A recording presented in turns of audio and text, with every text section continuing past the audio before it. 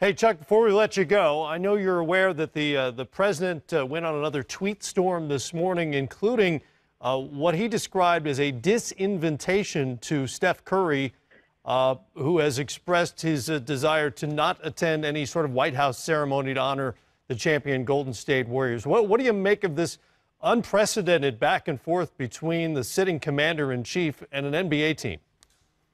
Well, I think it's unfortunate. I think it's really unfortunate. I think that it's an honor and a privilege to go to the White House, no matter who the president is. It's an honor and privilege to go to the White House. And also, I thought it would have been an opportunity for those guys to sit down and talk to the president about some of the issues and concerns they had. If I got a chance to sit with the president, I'd say, we're all concerned about police brutality.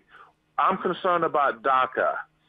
That would have been a chance to they could have negotiated a sit down instead of just coming in and do that informal stuff where he stands there and you get your jersey and everything. But it's unfortunate, and it's just really sad, to be honest with you, because it's an honor and a privilege when guys start not going to the White House because they don't like who the president is. I think that sets a bad precedent.